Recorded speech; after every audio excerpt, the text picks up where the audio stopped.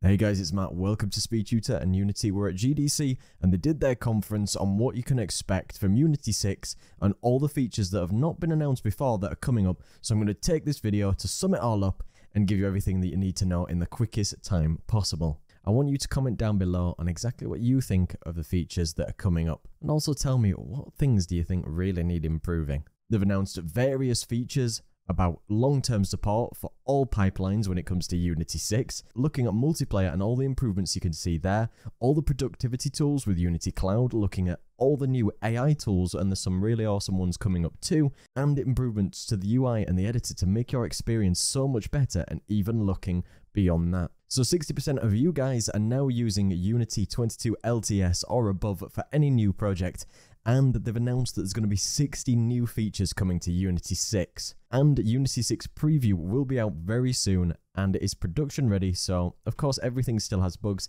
It's something that they support for you to build your next project on. They did say that in Unity 6 that URP and HDRP will be default pipelines that when you make a new project they will recommend, although the built-in render pipeline will have longer term support across Unity 6 and even past LTS. Who knows in the future that we might see that slowly phase out. And you can see that most people who released games in 2023 were using scriptable render pipelines, so URP, HDRP in 2D or 3D.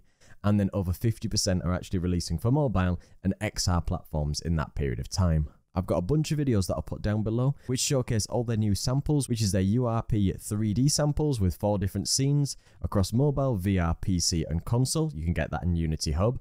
And the 2D Happy Harvest project, which is fully 2D with loads of cool effects, and then other shader graph based examples, procedural lighting and water effects that you can get in HDRP. Now, I did do a full breakdown, and I'll put the link below too, which went into detail of all the specific features of Unity 6, which the biggest improvements they're making, but they announced a resident GPU draw where you can render much larger worlds and save on CPU performance by bringing that all across automatically using the GPU. So you save an awful lot there. Then GPU based occlusion culling, but this is automatic or it can be dynamic to be able to reduce overdraw and other things that happen in your scene.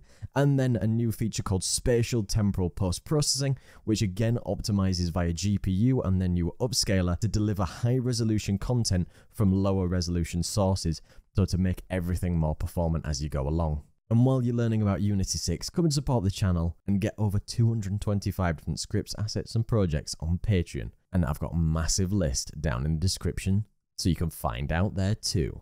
They did talk about big improvements to shader graph and visual effects graph and the user experience with default templates. You'll be able to now add post-processing to shader graphs to create your own, and they will also have features like adaptive probe volumes, which will be simplifying the process of applying that, so you can put indirect lighting across the scene and removing from their default system. They've got a time of day system which allows you to do day or night or different atmospheric scattering and other advanced features that you would never able to do before. You would have to write it all custom.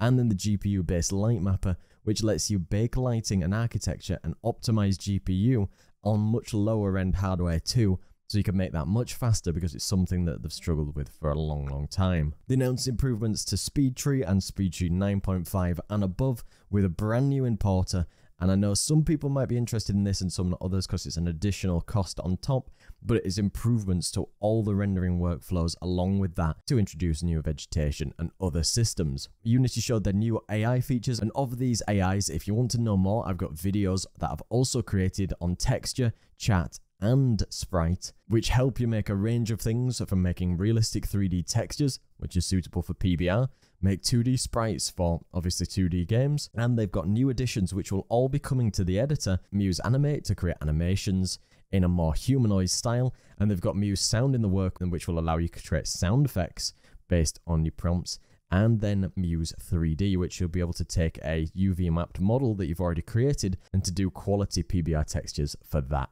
asset. And because they'll be integrated in the Unity editor, I know a lot of people want to be able to use the AI to actually make Unity do things on your behalf. It will have some element of understanding your projects, i.e. if there's an error that comes up in the console, it will be able to point to where in your script that this may be an issue, but it won't be able to control specific features yet, and who knows whether that'll come in the future. And for those interested in Sentis, so they're bringing new features so you can bring the AI into any game loop and any game, and integrate that in interesting ways, like in their example, to control gesture controls using AI frameworks and the ability for it to learn from there. I wanted to touch on the productivity improvements because I think they're really useful. They'll be adding brand new project-wide input actions, so you won't actually have to create WASD for walking and moving. They'll have improved job profiling to track dependencies between jobs. They'll have addressables and presets to be able to build your content much more easily across platforms. And they did mention their Unity Cloud services, so you'll be able to share work models and everything within your projects much easier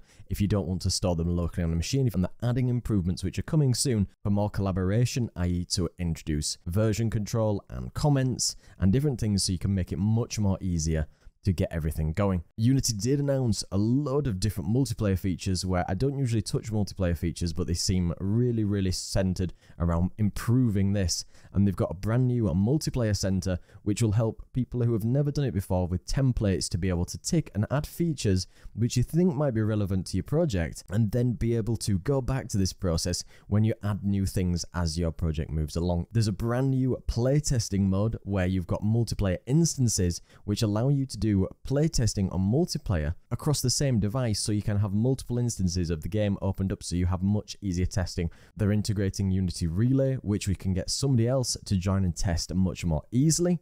And this includes being able to integrate dedicated servers in this whole process.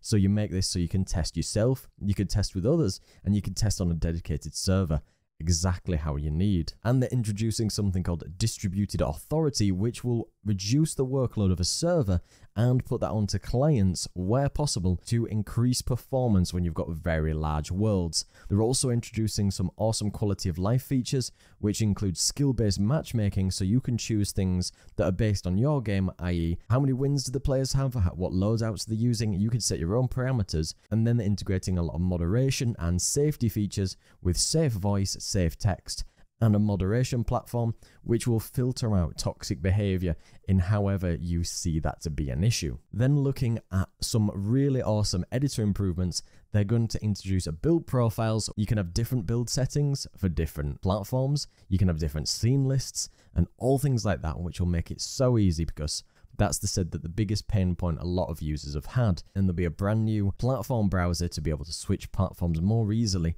without it being clogged down in exactly what you don't need to know. There'll be brand new mobile web support so you can test your games more easily on the web.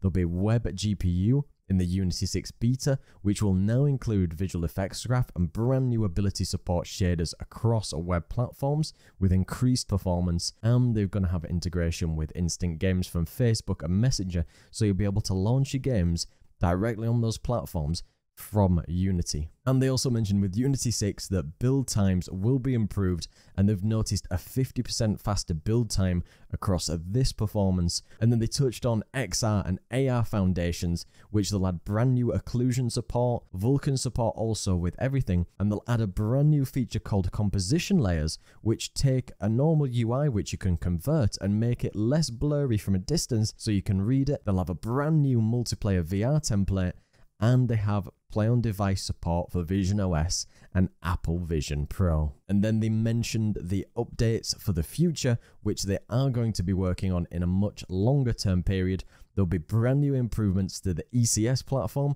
bringing game objects and entities closer together.